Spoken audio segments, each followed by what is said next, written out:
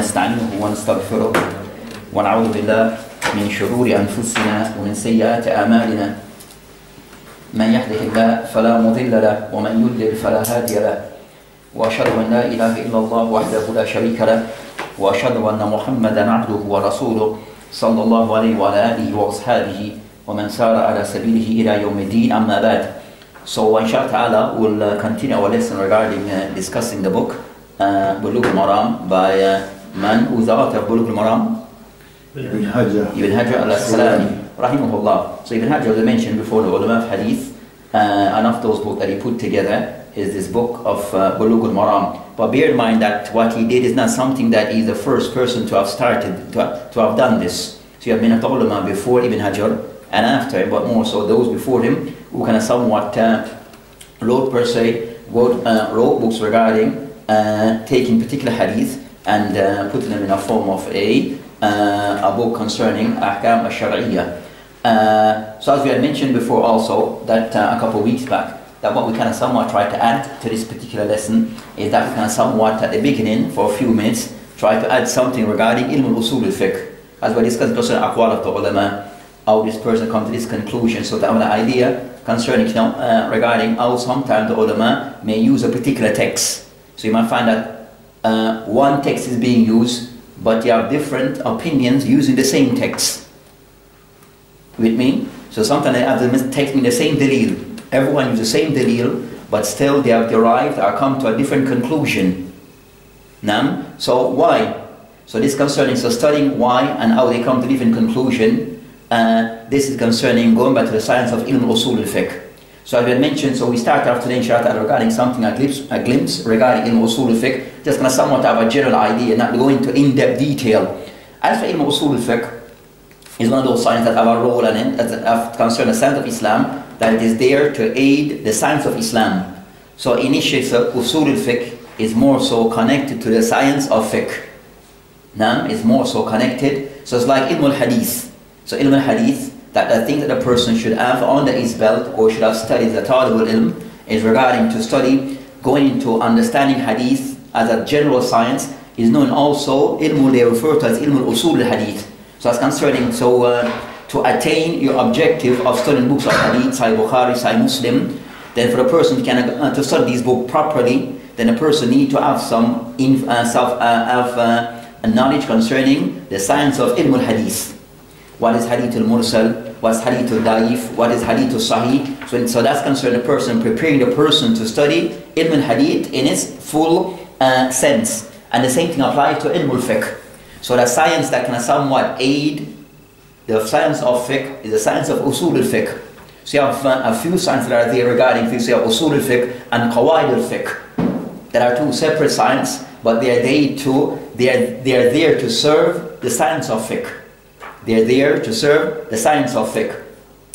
So as for this particular science of concerning ilm al-usul al-fiqh, as you have many books that are in the science, a simplified definition, you have many different definitions regarding what is ilm al-usul al-fiqh. So a person might ask how one defines ilm al-usul al-fiqh of the various definitions that are there regarding this particular science. It can be said that concerning ilm al-usul al-fiqh, wa ilm bil-qawahid is a science that as the science that relates to having these principles, wal buhuth, and I mentioned include concerning buhuth, and also research skills التي يتوصل بها إلى استفادة الأحكام الشرعية العملية من أدلة التفسيرية, meaning concern the science, the meaning concern that it's those qawahid principles that are used so the person can extract Islamic rulings from the text by way of the text or by the sources that can be used.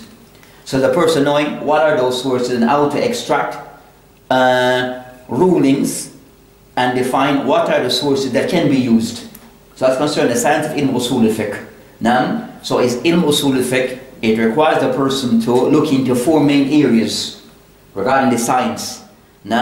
So of those areas regarding what are considered to be of the ahkam al-shar'iyya. Ahkam al-shar'iyya meaning that thing is wajib. So concerning every act that we do, whether concerning things concerning ibadat or matters that relates to mu'amalat, general affairs, those actions have a ruling. So all those things have a ruling that the Sharia have placed upon it, whether we are aware of that or not aware of that. Now, so everything the person does in an action, there's normally a ruling that's attached to it. It could be the thing that you're doing is mubah.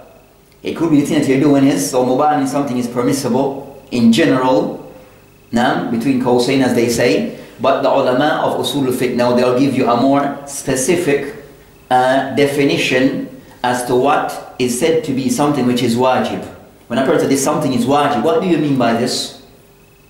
So they have a set meaning in the science of usul al-fiqh regarding what is meant by wajib. Because when you're saying something is wajib, then you're saying that, for example, the act that you're doing is a must to be carried out, and if you don't do it, of the consequence, you're a sinner. And you could be punished by Allah subhanahu wa ta'ala. So you're asking the person to carry out, so that's concerned, so it carries, so there's things that are attached to it, which is a consequence regarding something being wajib, and a responsibility. So also, so the usul al-fiqh will define what is wajib, it will define what is, we'll say the term mustahab or slash sunnah, or mandub. These are different words that are used regarding what is said to be mustahab. Then you have also what is mubah. Then you have what is said to be makruh. Something is disliked. You say in English something is disliked, but they say makruh. And also something is haram. So all those 5 words, they have their own definition, or terminology have their own definition as outlined by the ulama of usul al-fiqh. And also then they will go to explain each of those in more details. As something being wajib, also you have wajib which is muwassa. Sometimes you have the wajib is something which is, you have some, it is wasi, it is something, you have certain more leniency or more time to carry that act out. And something which is wajib, mudayik, that you only can carry out that act because the time that you have is restricted. So then they go into more detail regarding wajib and different levels of wajib, of things which is wajib, and other matters. So they'll give you, so they'll go through those things in detail, right? So the person has a general grasp of what is meant by those terms. When something is a shart, a condition, for example, and sometimes we said, to bear in mind, for every science have their own what? Terminologies. So the ulama of fiqh have their own terminology. The ulama of Aqidah have certain terminology they use, and ulama of Hadith, sometimes some things, wordings, they cross over. They're used in different science. The same word but used in different science, but sometimes they carry different meaning. With me? So for example, a matter of like in contemporary time, the matter under discussion that have been, was under discussion, now been buried. Now that bridge has been crossed. And errors have been made from various sides, or from a matter regarding, for example, we said shart is a terminology used by in usul al-fiqh and the ahkam al-shar'iyya. So said shart, something is a prerequisite in English. So said before salat, we're doing now wudu. Wudu is a prerequisite for salat. So a person go and stand up and pray, and he adds no, and you make the best prayer. Everything is in place regarding your action. But he does not wudu, then salat, it has no value. Because he has forfeit one of the condition or a shart of the salat, which is, for example, wudu. But he's facing the qibla, he's dressed properly, he's doing the right, he's praying the right time, everything's in place, but he does not have wudu. That means the salat is not valid. Because he did not fulfill all the prerequisite, those things that has to be done before you actually commence that action of salat. So for example, a shart. A few years back, a discussion regarding, and some fall into errors inside this, and even books are translated, you find errors in those kind of translation regarding this matter. Is action a prerequisite, a shart regarding al-iman? That'll be complicated maybe for some. But it says no, does an action is a prerequisite regarding your iman. Is that right? Does the person have to carry out? So some people mention that action is a shartul kamal wa shart as-siha. And one of the books in translation in English, they discuss this in depth. But they made an error. A famous book in Aqidah, been translated with a person in translating this, that view was among some of the shabab, but that was an error. But they translated because at that time it seemed to be the view. But then found out that that view was not, that view was incorrect. Even so the Masjid made error in that matter, and they themselves kind of somewhat came back on that view. Now, but at that time, you found all the books were being translated, so it was captured in some of those translated books in Aqidah. Now, some of the people, I think they're from England themselves, who translated those books. You understand? So sometimes the word shart was used, you understand, in the understanding of the usuli in matters concerning Aqidah. So there was a lapse, a confusion, because you're using a terminology that may be in one science, in another science, or they understand in the other science, so you fell into error. Not understanding that terminology sometimes are used different in various science. Now, so people fell into error sometimes, so that general thing that sometimes one can fall into error by applying something outside of its science as applied in another science. So the ulama so said, so Isa said, but go back, so usul al-fiqh as its own terminologies, understanding in the mindset of a usuli, right? So so said that concerns those things will be covered in usul al-fiqh. When was this particular matter laid to rest? Recently? Yeah, recently, after a while, a couple years ago, it came to rest. Everybody then understood the correct view. So was that an error made in the translation, or the shiur made error in understanding? The person who was translating a particular book in Aqidah, that he wanted to elaborate on a particular matter, but the source that he used to elaborate from was also itself incorrect. Okay. You understand? But then taken to be then the correct view, but after the matter was discussed and clarified by the Kibar and the Shaykh, then it was understood that there were some errors from some quarters. But ala kulli hal, so that's now with usul, so that's one area, usul al-fiqh. Another area regarding concerning masadir al-tashri'. What are the sources that are used, can be used as evidence? So we have the kitab, wal sunnah, wal al-ijma, wal qiyas. So they will identify the sources that are agreed upon. Then you have another set of sources that are under discussion. Some may use it, some may not use it as a dalil. Qawl al-sahabi or mathab al-sahabi, is that a hujjah? So some of those things, outside those four, some of those are other sources that maybe are discussed. Some may use it today and some still may not accept it to be a dalil. So for example, amongst the shaykh of Yasan, Qawl al-sahabi, some accept to be a dalil and some don't accept to be a dalil. Even today. You with me? So even so, a sahabi may have a view, but your view may be that if the sahabi have a view, and his view is somewhat, we discussed before, but you owe that the Qawl of a sahabi is a hujjah. You understand? Then for you, it becomes binding upon you to accept their view on certain matters. But for the person who does not have the view, it's not binding upon him, because that's not his view. It may be for him a preferred thing to be done, but it's not binding upon him, but it may be binding upon a person who says it's a must. So both persons might be looking at it from different perspective. Do you have to be consistent? If you say the Qawl of the Sahaba, yeah, you have to go to consistent, that's what you owe to be hujjah. So you have to go with that. Yeah, so that becomes binding upon you. You understand? We said, with also to be discussed when it is to be applied, then that. So sometimes, so those are things that, so those things that are discussed. You understand? So when you're reading the books of the ulama, you can understand where they're coming from. You understand where they're coming from because of what they may hold to be a hujjah and what they do not hold to be an hujjah. So the person will go through those things. Then the person will go through concerns now how to concern istinbat, how to extract ruling, which is concerns now the fine area of ilm usul al-fiqh. How do I use? I will discuss the hadith before since that concern the first hadith that we mentioned regarding لولا أشق على أمتي لأمرتهم بالسواك مع كل وضوء. So they look at these wordings and they all now discuss that everyone agree upon the hadith but may come to different conclusion based upon the wording of that hadith. Because how they understand the wording and how they are used. Now, so you find this a lot.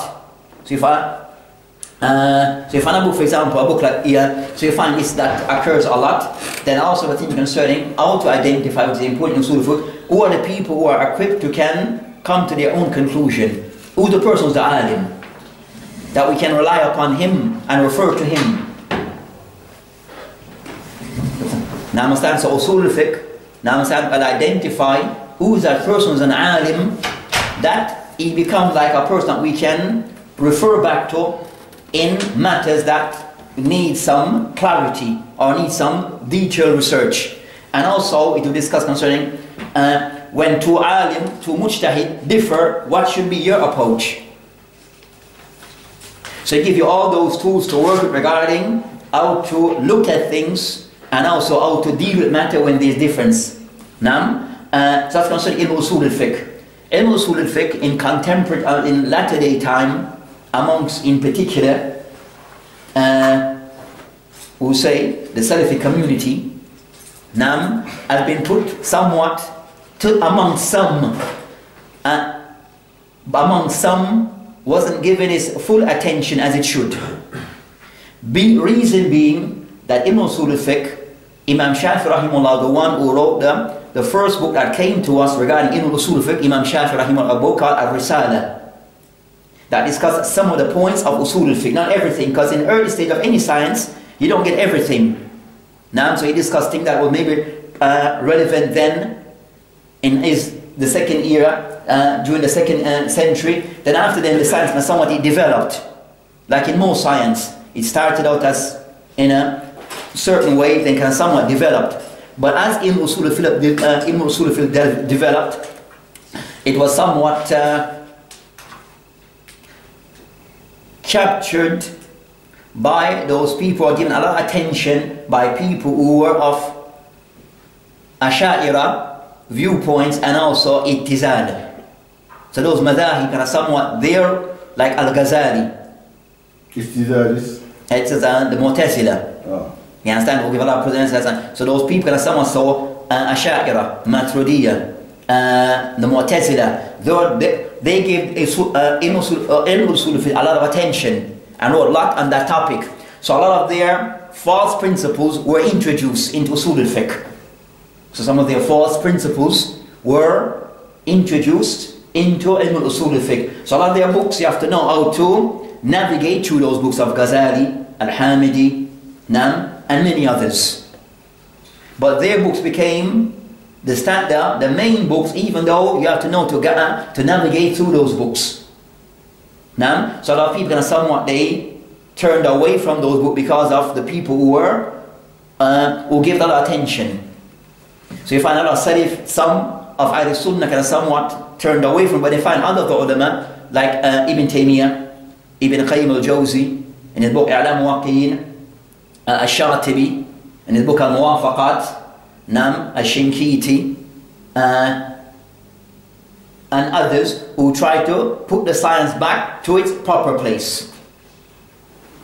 Clear? But those things that are the things that they kind of somewhat throw in that have nothing to do with usul fiqh, they kind of somewhat try to remove those things from the sense of ilm usul fiqh and put things back in its proper order.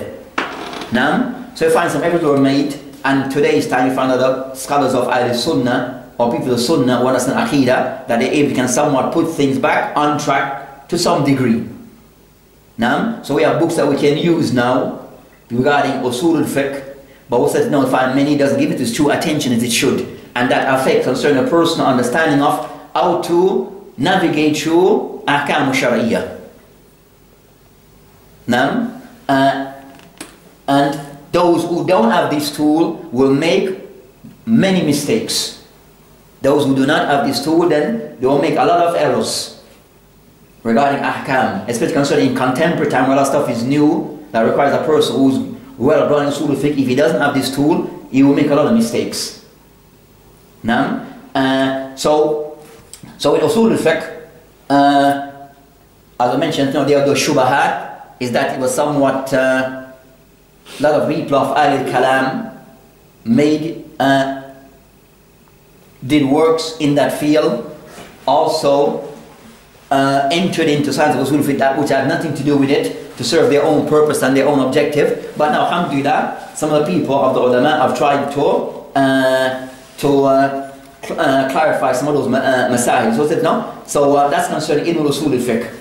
Now, and its importance and its place. The importance of usul al-fiqh, it helps the person that's skilled regarding one to understand the ulama and how they come to conclusion. For the person who's a starter, to some degree, for the person to understand how the kalam of the ulama and why they come to certain conclusion, because you understand ilm usul al-fiqh. Also for usul al-fiqh is of those signs that it's a must. They discuss concerning them, aside the person must have a portion of usul al-fiqh to understand fiqh correctly. You must have ilm usul al-fiqh to understand and how to use fiqh properly. Without it, then you cannot understand fiqh properly. You will be somewhat all over the place. Now I give you set rules that you follow. Now and guidelines that you use. So if you have those things in place, then you know, as we said, you know to stay in your lane, because you have the principles that you work with all the time. Now, so you don't just use this when it suits and you use this one. It doesn't work like that in those science. Those rules are somewhat set and you apply them accordingly.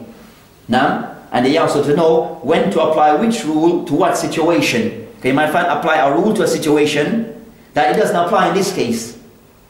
But in your opinion it does, but that's not the case. Because you don't know when to apply which rule to what situation and circumstance. Like a doctor.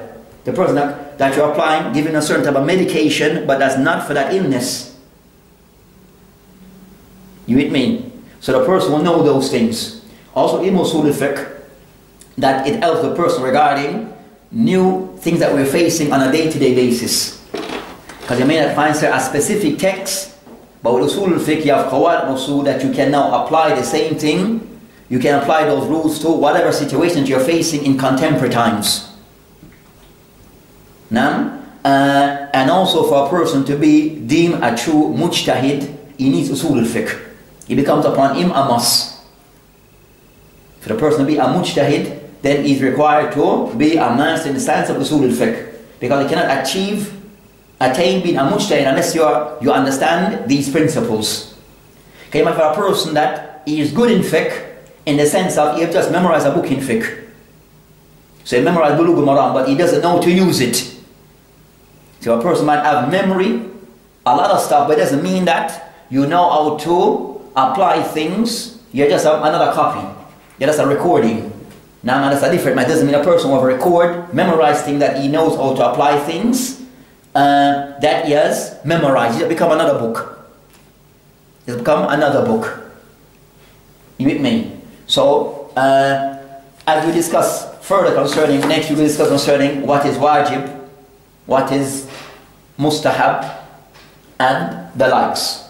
So back now to our book, Bulugu Maraam, that we started with the author Rahimullah ibn Hajar regarding as-siwak.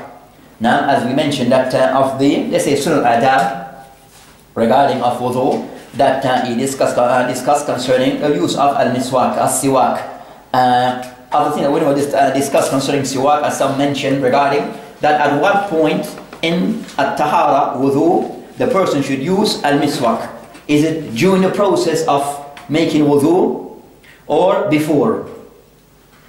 They say most of the hadith that have come to us by the Prophet ﷺ regarding make use of miswak regarding wudu is not while doing the act, but before the act of wudu.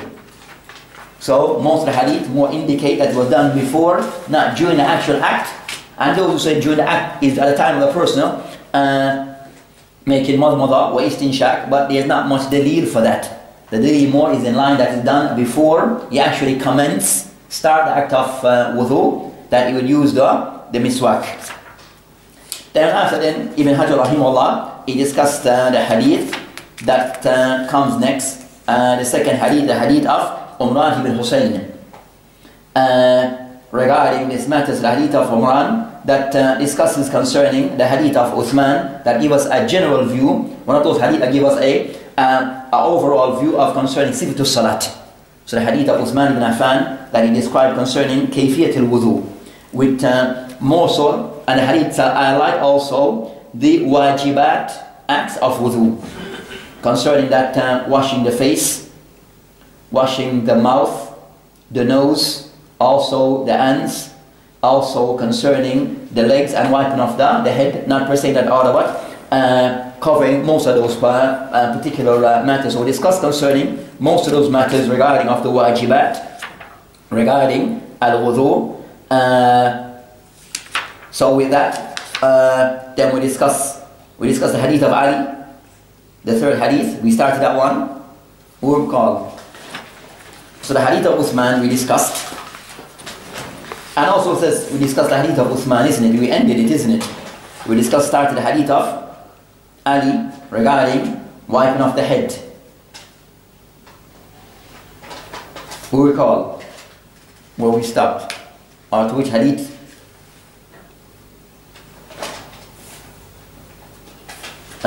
Since no one recall, so continuing with the hadith of Uthman, as I mentioned, we discussed most of the main points regarding al-wudu, regarding of the wajibat of wudu, regarding the main acts of wudu, regarding the wajibat of al-wudu. So from the hadith of also the mention that An-Nawawi rahimahullah, he mentioned that from this hadith that our general hadith concerns that of those matters regarding of washing of the limbs once, twice, that he mentioned now rahimahullah ghusl ba'daha thalatha ba'daha marratayn, that regarding concerning that washing of the limbs of wudu, that it can be done once is wajib, second is mustahab, and third and three times is afdal, and you shouldn't exceed three. So to wash any of the limbs three times, then that's the best thing to be done. To do it twice is okay, and to do it once, but if the person do, for example, wash the arm once, to ensure that everything is washed. So if you do it once, then you have to ensure that everything is washed. So the more ideal thing, although I mentioned a person do it three times, to ensure that everything is done correctly. Now with the person, so you find that some of the ulama, they mentioned that they dislike for the ulama to do marra, to wash the limbs once. So the ulama, they dislike for another alim to wash the limbs of wudu once. Reason being that a person who's an ami, a general person, might see him and follow him and don't know to do it properly. Got it? So that's what it's for. So it can be done, but the person has to ensure that that part of the limb is washed properly. Now, so that's concerning that matter. Also, in the times, in some times you could, for example, wash the face twice, wash the right hand twice, the left hand three times. That also is permissible. So the person, for example, so it doesn't mean that if you do it, everything has to be done three times. You can do something twice, some parts three times. The main thing that everything, that area is covered. Regarding water, touched all the areas that need to be washed. Now,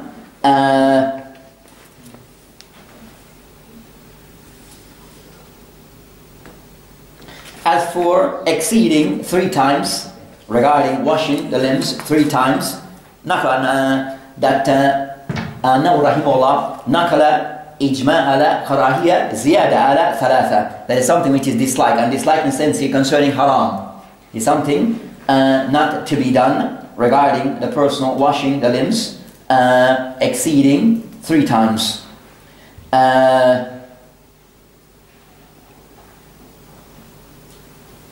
Which the hadith Hassan they mentioned, so you have that matter. So that's concerning of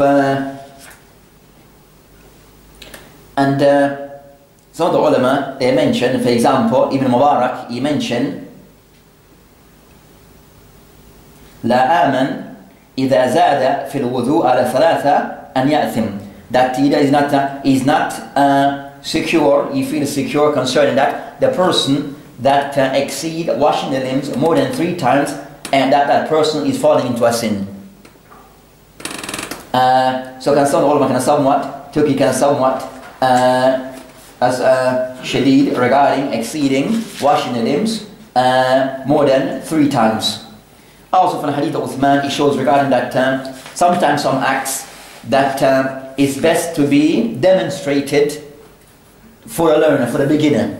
So Uthman, he can somewhat ask for the water to be brought to him, then he can somewhat show the person how to perform wudu, carry out himself. So sometimes for beginners, especially concerning our environment, that regarding a person who's like a new Muslim, rather than a person explain to them words how to make wudu, it may be easier to show them. Maybe easier to show them, demonstrate how to do it, because when you try to tell them, they're trying to grasp, wash your face, wash this, you get confused.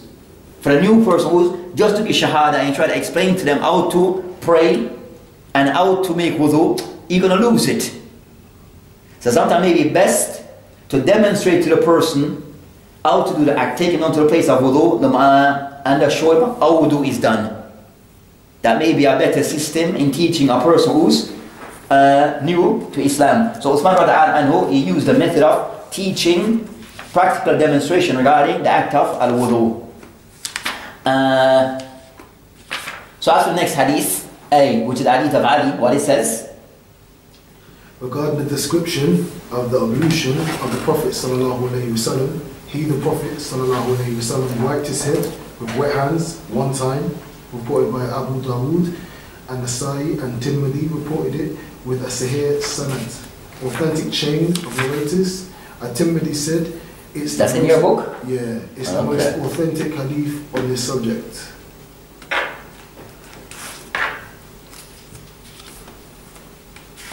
Was there an addition added? Hey, my book doesn't have all of that, or one of my books.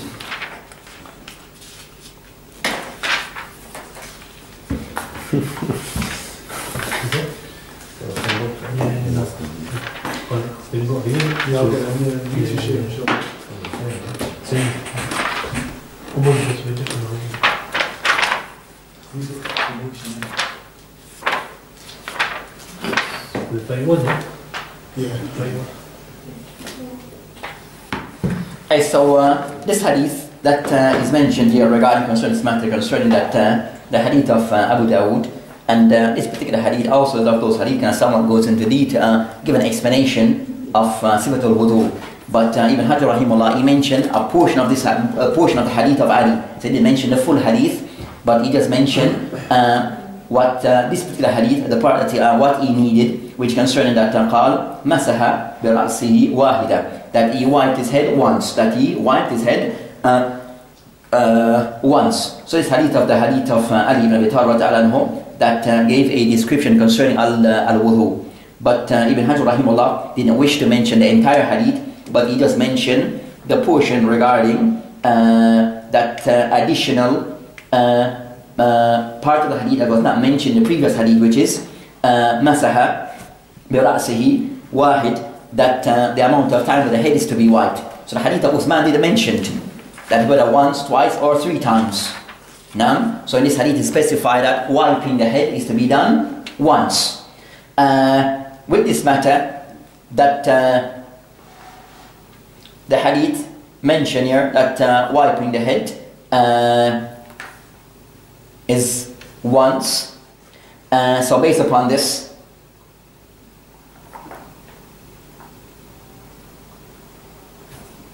it shows concern that the amount of time that a person is to wipe his head regarding al-wudu is to be done once. It's to be done once. Then the next discussion between the ulama regarding the permissibility. So generally concerning all is an agreement regarding wiping the head once. And we discuss concern, and the next hadith will come concerning how to go about doing it. The next hadith will come discuss concerning how to go about wiping the head.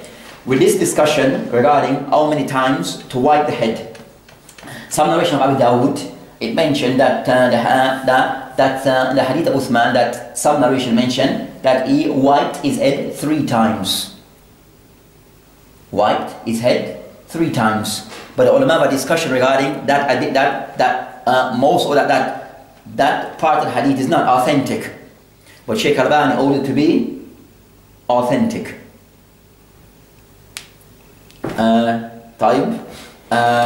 So that's a discussion regarding many of the ulama hold that part not to be authentic, but we'll find some who hold it to be authentic regarding wiping the head 3 times. And based upon this, that you find that the ulama of the Shafi'iyya, they are of that view. The ulama of the Shafi'iyya, they are upon that view regarding wiping the head 3 times. Then also they use concern the hadith of Uthman, some narration mentioned, ألا رأيت أريكم الوضوء الرسول الإسلام ثم يتوضأ ثلاثة. So I mentioned to know that I want to show you how to do the Prophet Islam, how we perform wudu. They mentioned ثم يتوضأ ثلاثة. You make wudu 3 times. But it didn't specify, so I mentioned in general 3 times, thrice. But he ordered to mean in everything, including wiping the head. But that hadith is authentic, but the one that specified 3 times, we mentioned that it's under discussion.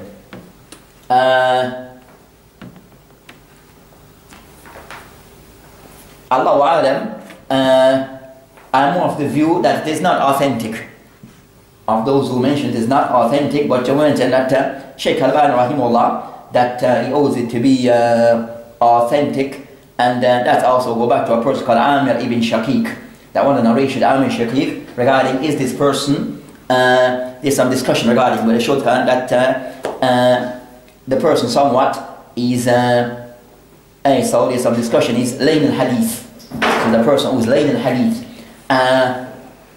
So generally you understand, so a person who, for example, with Ilm al-Hadith, a person to accept his hadith, if he's of a high standard, then generally he's accepted.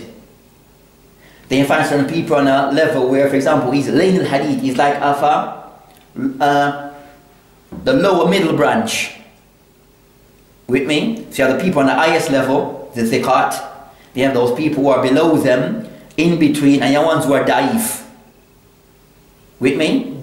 So you have certain, but the people in the middle section, the hadith are sometimes classed to be Hasan type. But the ones in the middle section, they are also different levels. So you have the higher level of them, and you have you said that the middle class, higher middle class, and lower middle class type. So those lower middle class, if they come with something which is contrary to what everyone else is saying, do you accept it? You with me? So that become a discussion between considered ilm al-hadith of a person of a certain lots that we use of a lower middle class. Can we accept things that he's saying that no one else is saying, or he contradicts others?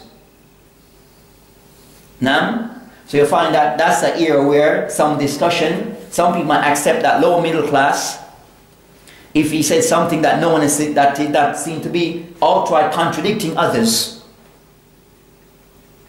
Now, but for some, because he's a lower middle class, anything that he says that cannot be substantiated by anyone or any principle, then they dismiss him.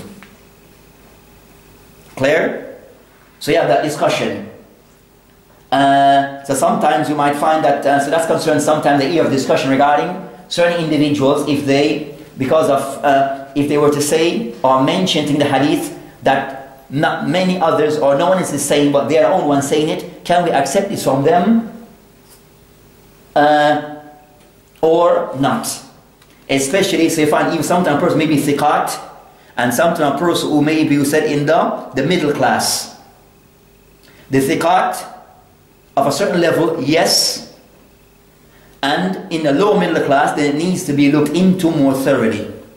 And in most cases, you might find those who may, they may be very cautious about accepting from the middle class things that they say that no one else is saying. But that's the next matter, ilm al-hadith. Now, so it's just with this matter, depending on the view that you take, depending on how your outcome would be. Now, so you might find some ulama may accept certain statements from some people who are the middle class, that are saying things that others are not saying, but they follow that principle. With me? But as for them, if they owe that, yes, we accept from those people, then you have to follow to that principle. If you say no, then you have to follow through that principle also. And it means that you might reject a hadith that the other person may accept, you may reject their hadith. Type. So you might find it in contemporary time, for example, Shaykh Albani, you might find others may disagree with him based upon some of those principles, based upon how some of those principles are understood and applied. And sometimes Shaykh Albani may accept from people whom that was said of that class where they are on the take or not take from them. He may take from them, and in fact I've done before like Ahmed Shakir, but others may not. So that their conclusion will differ. So concerning that matter, the hadith is on a discussion, and we mentioned, that some dismiss the hadith or reject the hadith regarding wiping the head 3 times. And those who accept the hadith, and they hold this something which is permissible can be done. There is something which is permissible can be done. So we have that discussion.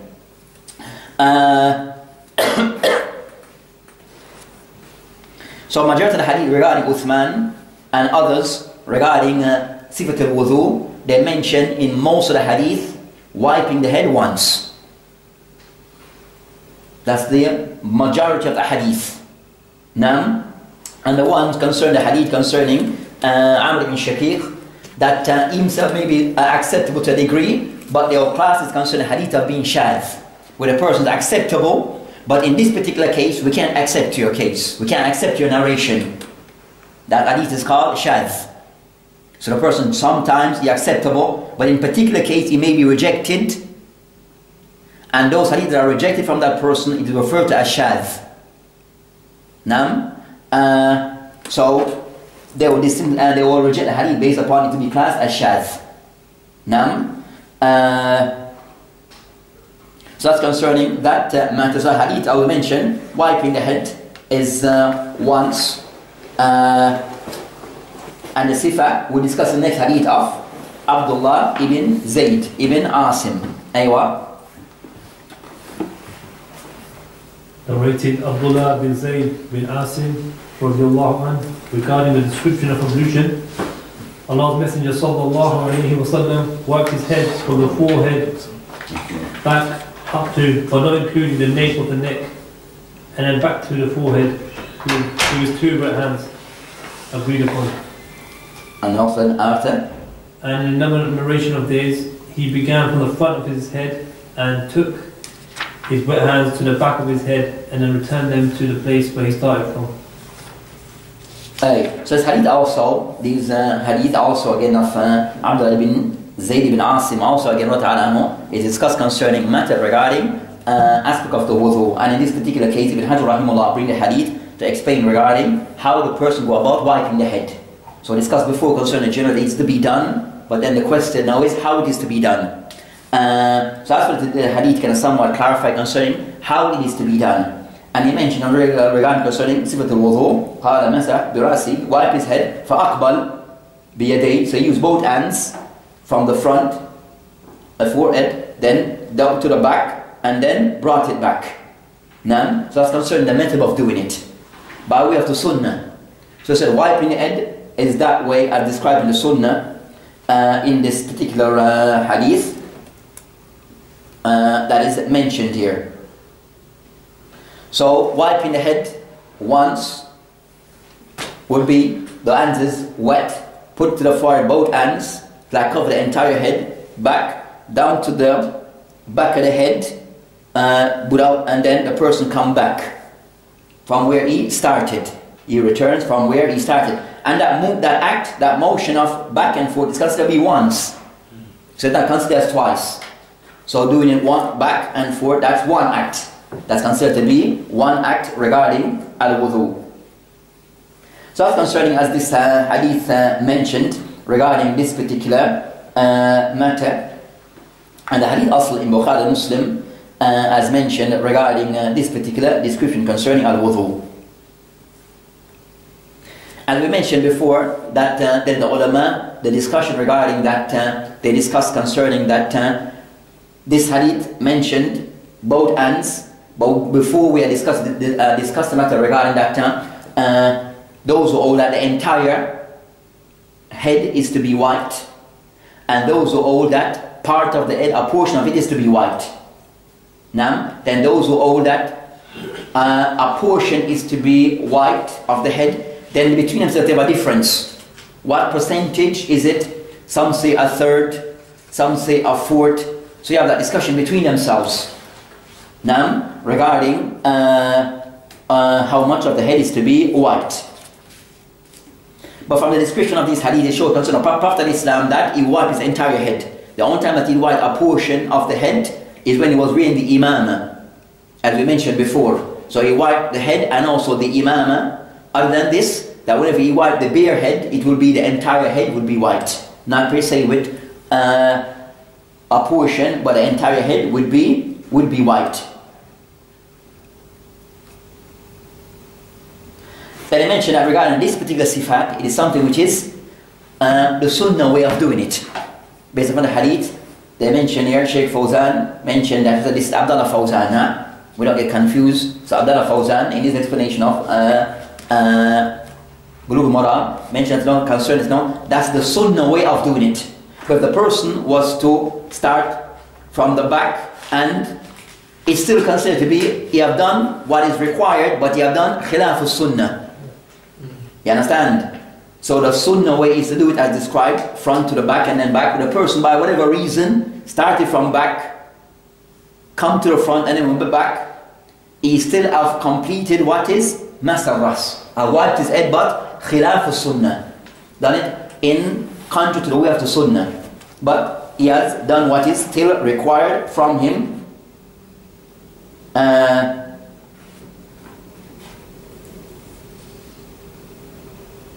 Then also he discussed concerning the general thing that so the main thing concerning the hukum is the person tried to wipe all of the head or his hand pass over his entire head. That's the main thing regarding this particular matter. And also regarding this matter that the ruling for men and women is the same. The ruling regarding male and female is the same regarding wiping over the head or wiping over the hair. It is something which is what is applied, the same thing is required regarding female. Some other ulama, they make a distinction regarding how the woman is to wipe her hair. Now, but there's nothing but they mention concerning that but in this case, concerning what applies to man applies to female. There was a narration in Nasa'i that he mentioned, and Aisha anha, that she mentioned وَفِيهِ وَضَحَتْ يَدَيْهَا, that she placed her hand على مقدم الرأس, on the front of her head. ثُمَّ مَسَحَ رَأْسِهَا, then she wiped her head once, going to the back. So she put her hand from the same place and then just kind of somewhat wiped her head. That's for the female. So that shows concern. That way can be done where the female start from the top, from the forehead, and go wipe to the back, and she doesn't have to come back. Now, if she wishes to come back as the man, she can do so. But with Aisha, she just wiped one, go from the front and to the back, and that was sufficient. Now, if she wished to come back forward like the man, then that's also not a problem. As in the case of man.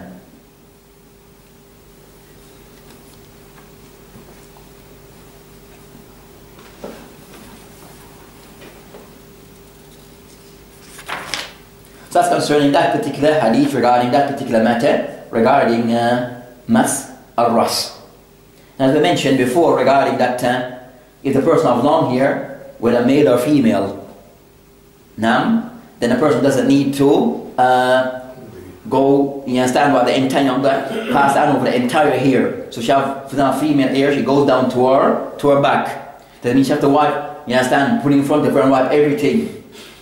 Now, it's just to from the forehead down to the neck area, and that's it. That's the part that needs to be wiped.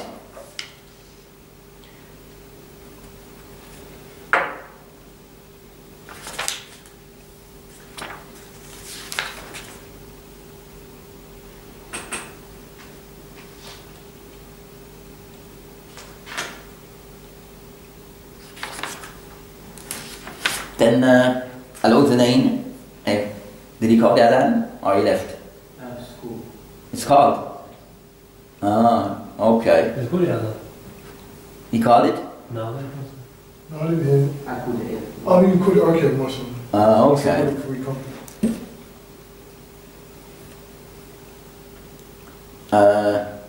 And then we go to we'll go to next hadith. That's now 8:15. I'll try and read it, but I don't have my glasses, so someone might have to take over. Narrated by Abdullah bin Umar radiallahu anhu regarding the description of the ablution. Then he, Allah's Messenger sallallahu alaihi wasallam, wiped his head, inserted the index fingers into his ears, and wiped the exterior of his ears with his thumbs. Reported by Abu Dawood and Nisa'i. Ibn Khuzaymah graded it Sahih, authentic.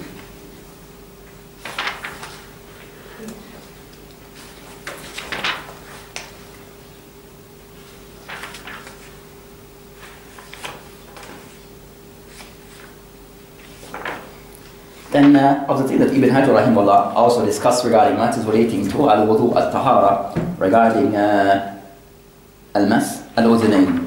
So concerning this particular hadith that he brought regarding to discuss concerning, of those matters discussed regarding the wudu is wiping of the udhnayn, which is the ears. So he mentioned a hadith here of Abdullah bin Umar that discuss concerning this particular matter.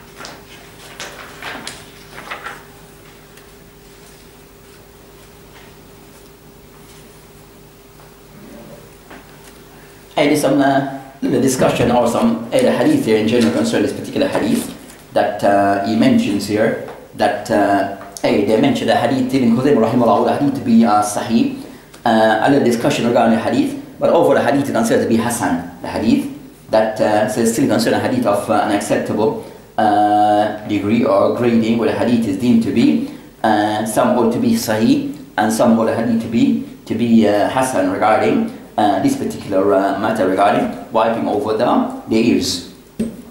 So the hadith that we mentioned is also the hadith in the Ibn Abu Dawood, Nasa'i, wa Ibn Khuzaymah. So from this particular hadith, then it's of those matter that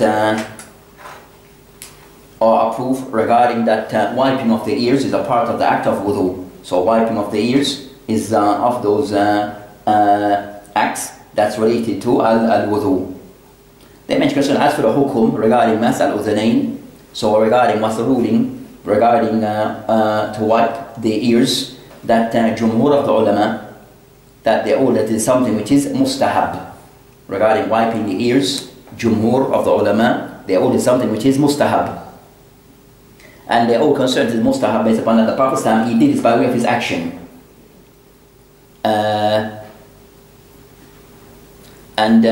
So that's concerned that he did it by way of action, and that wiping of the ears is not mentioned in the ayah. Not mentioned in the ayah. So the all that it is something which is mustahab to be done.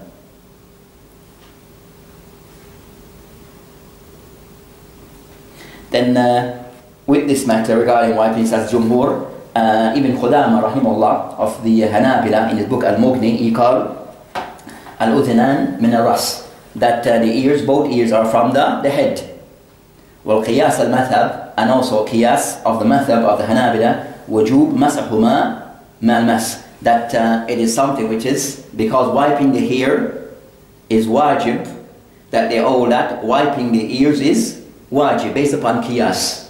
So for them, because the the ears take the ruling of the head, then they hold that if the head wiping is wajib, then wiping the ears is wajib.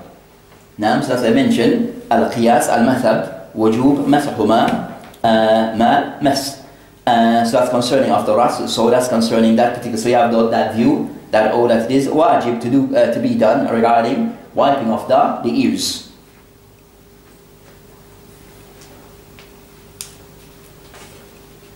And the old concern is not that the ears, it follows as some hadith mentioned, al-udhunan min al-ras. The hadith are a discussion, but that's concerning that their view that the ears, that it takes the ruling of the wiping of the head.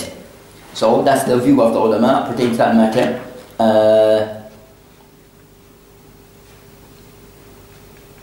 And the author here can somewhat now consider that they're all concerned that wiping of the ears, that is something according to the author of our book, not Fawzan the other, who's Fathul Alam, that they're all concerned that it's not qawl al-rajih, that it is qawl al-jumhur. Is more in line with the qawl of jumhur, that wiping of the ears is mustahab, not wajib. But the Hanabila, that they all is something which is wajib to be done. Wiping the ears, it is wajib to be done.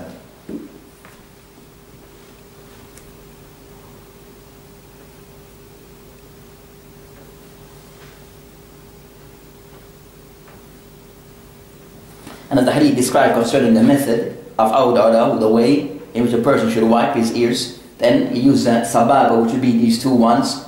They go inside, and ibham, this is the ibham, that is the one that goes outside.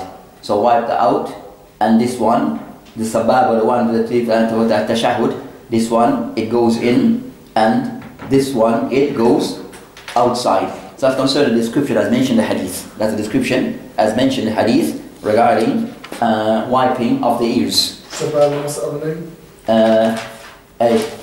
Sababa wa ibham. Ibham. Ibham. That's the thumb. So Imam, they just put inside and go back and forward again. Yeah. Just So, like the back and forward. so the person after that, then you go in, and then that one out. They discuss a matter concerning the person, mas al-udhnan. The person was to wipe thus the ears without the head. Would that be sufficient? The person, la yujzi. So something that's an ijma that is not sufficient as to wipe the ears without the head. It's not sufficient. Based upon the view of the jumhur, if the person was to wipe the head without the ears, it's still valid. But based upon the Hanabila, that if the person is a must, that after wiping the head, he still must have to wipe his ears. But with jumhur, if wiping the person didn't wipe his ears, his wudu is still valid. His wudu is still valid.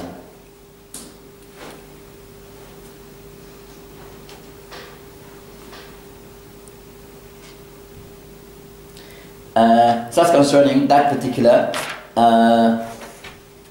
Then discuss concerning our next matter.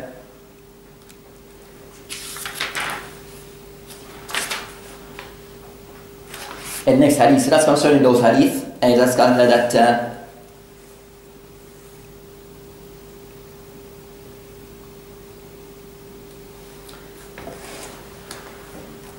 So that's concerning those masail that relates to the hadith concerning wiping of the head and wiping of the ears, that the author rahimahullah wished to kind of somewhat mentioned, as the hadith of Uthman did mention it in this detail. The next thing to be discussed concerning matter concerning going back and concerning istinshaq wal al-madmada. So also discuss also that particular matter regarding in some more detail, that you'll go into some more detail regarding discussing concerning istinshaq wal al-madmada, regarding placing water in the mouth and also in the nose. So it goes a little more detail regarding how it's to be done regarding that particular matter. So that's the next discussion. So inshallah ta'ala we end here and discuss that matter in the next lesson inshallah regarding the matter relating to al-istinthar wa istinshaq wal madmada.